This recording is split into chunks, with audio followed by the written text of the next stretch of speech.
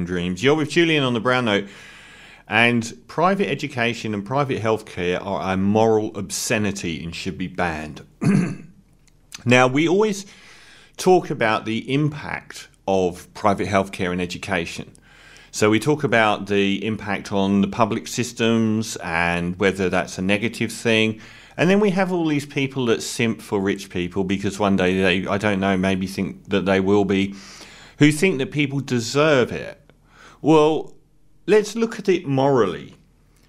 If you were wealthy and your child got really sick and went to hospital, is it moral that if the nurse treating your child had a child who was equally sick with the same illness, that child would have worse health care than your child, the nurse's child who's looking after your child, actually having worse health care for her own kid? Or for the parent of that nurse to have a worse outcome because historically her healthcare has been worse over her life in a strained public healthcare system. So her parents will probably not live as long as your parents if you're wealthy and have private health insurance and take your parents into a private system. Is that morally right that a child should have worse healthcare because their parents are poor? Isn't that a moral argument? Isn't it a moral argument to say that any child deserves worse healthcare? Why do we allow this to happen? It's something that originated and most countries in the developed world have moved away from, but where the right wing are continually trying to promote the notion that people who earn a lot of money are somehow more valuable to society. But is somebody that works for an investment bank more valuable than the nurse treating their child?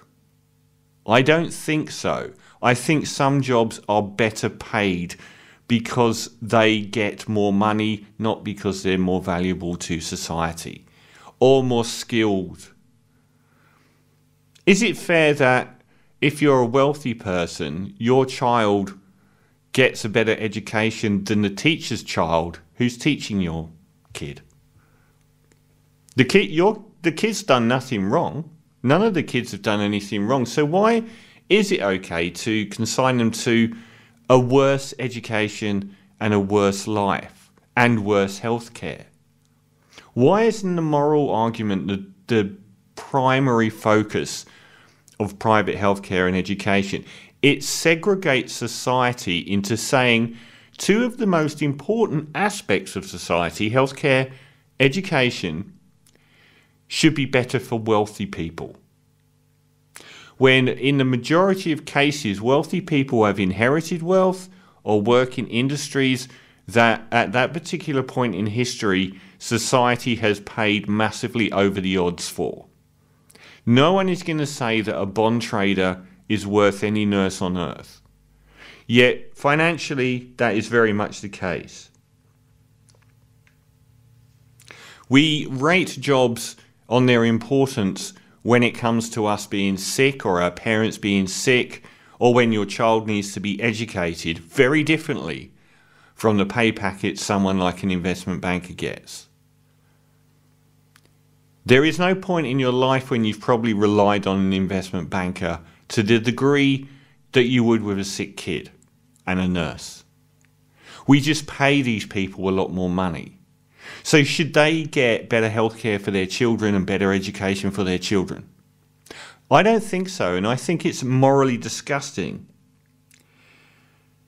Private education isn't benign, and private healthcare isn't benign. They both lead to an erosion of the public service, making that nurse's child's care worse because they take money out of the public system.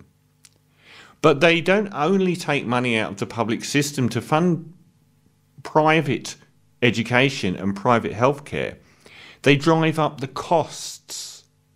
They drive up the costs of treatment and they drive up the costs of medicine as we have seen in America.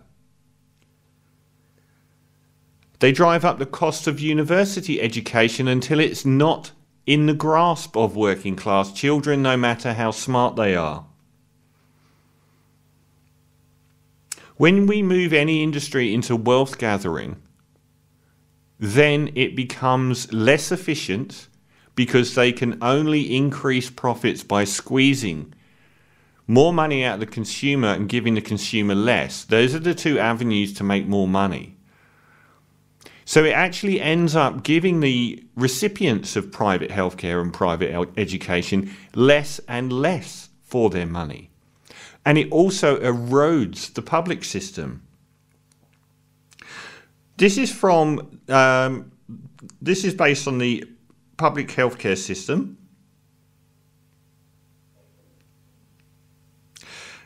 This is from a Commonwealth Fund report, which you can read online, ranking the best healthcare in the world by country. And it relates specifically to 11 nations that they've singled out for healthcare. There's no surprise at all that the top ones are the public ones. The ones like Australia comes out very highly, but so, of course, do Norway, the Netherlands, Canada, France, Germany, the UK, all trounce last placed United States of America, which finishes 11th in 6 out of the probably 10 categories, and near bottom in affordability as well. And the overall ranking of the United States healthcare system is last place, 11th. The UK is 4th place, and that's after decades of being run into the ground by the Tories. But that's not the only issue here. Another issue is, does private healthcare offer better services? We tell ourselves since Thatcher that privatisation offers a much more streamlined, efficient. Well, anyone that gets a bus in Sydney knows that's crap. Anyone that's ever got a train in the post-privatised trains in the UK knows it's crap as well. The cost per capita of the UK's healthcare system is $4,725 a year per person. And that is for free universal healthcare. The American version, which is non-universal healthcare and one of the most privatised in the world, costs the taxpayer, still the government, per capita per year $10,687. You look at all of the other 10 countries in this list, they go from $3,888 up to $6,000 for Norway, which is an incredibly expensive country anyway. But then nearly double everyone else is the United States.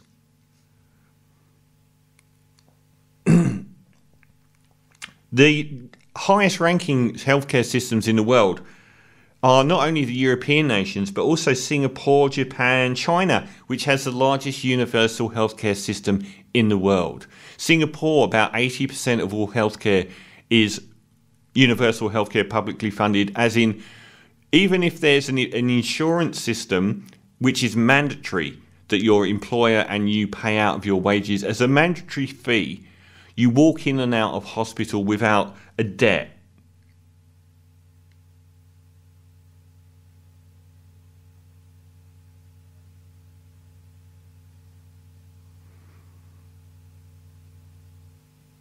In America, you get 600,000 people on average going bankrupt every year with healthcare costs as the primary factor.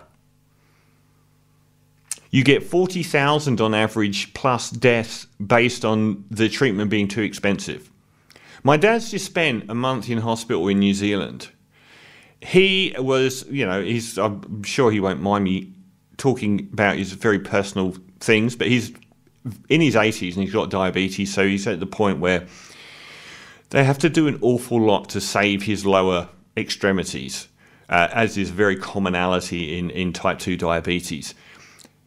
That's never going to happen to you if you're an 80-year-old in America, is it? They're never going to keep you in a ward for a month. They're going to say, okay, you're going to lose your legs, we'll patch you up and send you out. This is a quote. Most contemporary studies posit that a single-payer universal healthcare system would benefit the United States. According to a 2020 study published in The Lancet, the proposed Medicare for All Act would save 68,000 lives and $450 billion in national healthcare expenditure every single year. Can you imagine voting against 68,000 people losing their lives? A 2022 study published in the PNAS found that a single-payer universal healthcare system would have saved 212,000 lives and averted over $100 billion in medical costs during the COVID pandemic in 2020 alone. And look at education. The countries in the world with the best education systems are the freest. Denmark and Finland and Japan, Canada, Sweden, Germany, all the usual suspects. Germany has somehow managed to give free education to university level for foreigners. They may well end up winding the foreign part back, but I think we can all agree that having it for your own citizens is pretty bloody good, to have a university education there for people that want to do it for free. Germany is one of the few countries in Europe where you can study for free even if you are not from Germany. Germans generally believe that education should not be treated as a commercial product, and that free access to higher education ensures economic growth and welfare for the greater population. These things are all good for society and they all promote economic growth. There are reasons why right-wingers and economic neoliberalists don't want them. And that's because it makes the playing surface a bit more level. They want an unjust society. They want to have more wealth than other people in society. Where does the funding come from? In Germany, education is currently publicly funded, and higher education institutions are given a budget each year by the Ministry of Education.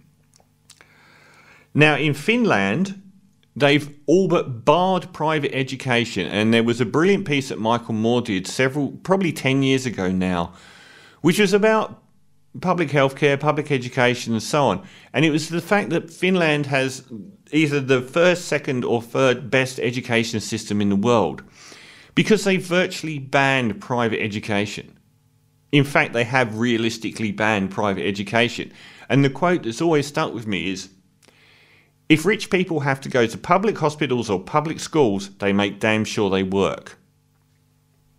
They don't care if they're not going there. They don't care if they're not sending their kids to that school in the public system. They don't care if they're not sending their child to the public hospital. If they are, they're going to be lobbying on the barricades with you. In Finland, it's true, schools have not been allowed to charge fees for almost 50 years. The Finnish Ministry of Education and Culture said charging tuition in basic education is prohibited by the Finnish constitution. Until the early 70s, Finland's most secondary schools were run by private companies. They were gradually brought under public control over the course of a decade as part of a wide-reaching educational changes. Schools not operated by the government are permitted, but they are publicly funded and free to pupils. They charge a registration fee, but they're still publicly funded. And they only make up 2% of schools. The whole point of the private education system is to segregate the children of the wealthy. It has nothing to do with anyone being smart. We all know that the kids aren't smarter because their parents were wealthier.